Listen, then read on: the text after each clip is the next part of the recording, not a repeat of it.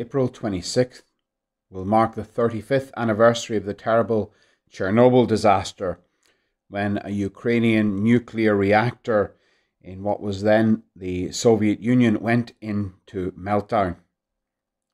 A vast exclusion zone was set up, and it's reckoned it will perhaps need to be in place for at least the next 20,000 years. Everyone living in the vicinity of that exclusion zone had to suddenly drop everything and flee, most never to return. Pripyat was a town of 50,000 people built in the 1970s to house those who worked at the nuclear power plant and their families. Virtually overnight, the town was abandoned by all its inhabitants because it was far too close to Chernobyl. And for 35 years now, the town has been more or less untouched by human hands. The buildings and roads and signs of 20th century living are slowly falling into ruin. But up through the paved streets and half-ruined buildings, nature has burst forth. The town is quickly becoming again what it must have been long before men settled there, a large forested area. Nature is recolonizing it, steadily reclaiming it so that in a few more years, all the signs of human life, the decay and ruin brought about by human action, will be ever more transformed into and consumed by the ever-increasing forest. The ground upon which that poor town was built is quickly returning to its original state, but hidden in amidst the forest, you can still find here and there signs of the old, decimated, fallen city. I thought about this ruined city being reborn as a lush green forest when I reflected upon what we mean when we say that the resurrection of Jesus is the dawning of a new day for the world. Jesus is risen from the dead, and his resurrection marks a dramatic change in this world. But sometimes it doesn't feel much like anything has changed. We still have sin. We still have suffering. We still have death stalking us. What difference has Christ's victory over sin and over death made? Christ's resurrection is supposed to have ushered in a new world, but at times it might not look that different from the old one. Only the eyes of faith will allow us to see things differently and to understand that all is not as it appears. It might appear that the world is as bad as it ever was, maybe worse. It might seem like the light of Christ has been reduced to a flickering flame and that darkness is gaining the upper hand. It might seem that way, but it is not so. The ruined city of Pripyat is being transformed from its post-nuclear decay by the ever-advancing new life and growth of the forest. And in a much more glorious and spiritual way, the power of Christ's resurrection and the new life it ushers in for the world is ever increasingly colonizing the territory that has been vacated by the evil one. For Christ has driven him out. He is no longer prince of this world. Christ is the risen and conquering King, and the city of man, half in ruins because of sin and the devil's schemes, belongs again to Christ and is now being taken over by that life and power of Christ. And the same is true of the devastation that any of us have experienced in our own lives. We might think that we have made a mess of our lives and that they are somehow spiritual wastelands in tatters and ruins, but it is precisely that kind of life that Jesus comes to redeem and save. There is nothing so broken that he cannot fix or cannot restore. Human nature was beautiful once, then it fell, and now it is destined in Christ to be more beautiful than it ever was, though that beauty, to paraphrase the second reading, is hidden with Christ in God. It is really only fully and clearly visible from heaven's perspective.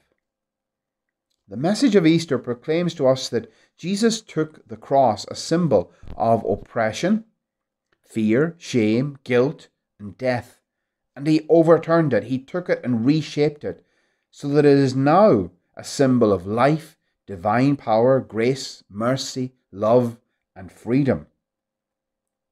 It is still a stark and hard reality, but it is bursting forth with the life of Christ. When Jesus stepped out of that tomb, he stepped into a new world, one that he had utterly transformed, though it still has signs of ruin in it. So we have a choice. Do we look for the ruins? Do we focus on all that is dark and all that is going wrong? Or do we look to the light and the things the Lord is doing? If you could go to Pripyat today, you would see a lush green forest. But if you want, you could seek out the ruins in among the beautiful woodlands. And if we focus on all that is wrong, all that is darkness in this world, then it will fill us with darkness. But if we look to the light, we will be filled with light and be able to disperse the darkness. The eyes of faith are always looking for the light, even in the midst of great darkness. Who will roll away the stone? That question, we are told in the Gospel of Mark, is what the women were asking as they approached the tomb of Jesus. In Matthew's Gospel account of Easter morning, we find the answer. The angel of the Lord, descending from heaven, came and rolled away the stone. The fact that the angel did this is very significant. It shows that this was an act of God, not of man, that this business of the resurrection of Jesus was an act of God, something that only he could do. The tomb's stone was too big to be moved by those women, and what it represented was too horrible, too heavily burdensome on them also. For the stone rolled over the tomb of the Lord they loved was a crushing weight upon them, a dead weight. It was symbolic of the crushing weight of hopelessness, grief, and even despair. For as the disciples on the road to Emmaus later that day will say to Jesus, though they did not recognize him, our own hope had been that he would be the one to set us free. You see, their hope had died on Good Friday. The stone was rolled away. In its place, it was a sad and hard reality. Moved by the Lord, it is now a sign that the Lord has begun something new. That large stone can represent many things in our lives, but always difficult things. Who will roll the stone away? For each of us in our own lives, there are big stones which are burdensome weights. For some it is constant sickness. For some it's the chains of addiction. For some it's grief and loss. For some it's the burden of poverty. For some the weight of mental illness. For some it is the burden of hurts and wounds which they have received in the past, but which still weigh heavy upon them and hold them back. And it could be any number of other things which cause us to cry out, who will roll this stone away? Who will deliver me from my present woe? How and when will life ever get back to some form of normality and peace? I think the past year's experience of the pandemic has been for all of us an immense challenge at so many levels. Some of us have weathered the storm well and bore the burden heroically. For those people, this pandemic has strengthened their resolve, and they have grown immensely because they've had to dig deep.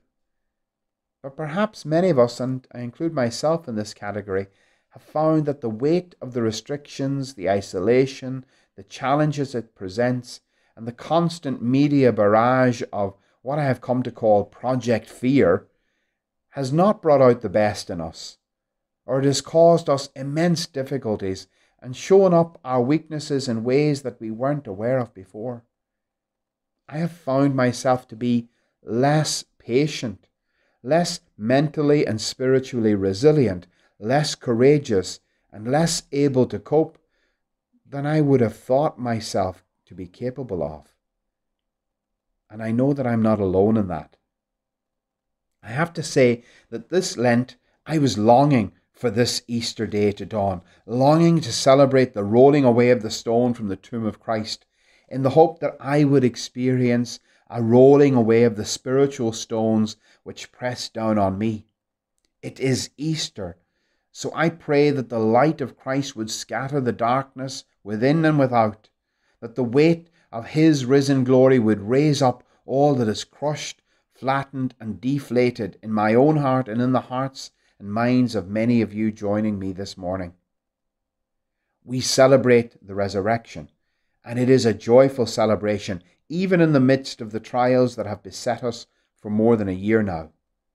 We still live in the midst of a pandemic, but we are reminded by Easter that Christ is risen.